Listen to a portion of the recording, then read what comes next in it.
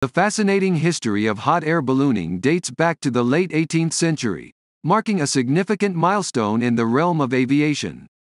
The concept of ballooning is attributed to the Montgolfier brothers, Joseph-Michel and Jacques-Étienne, who were paper manufacturers in France.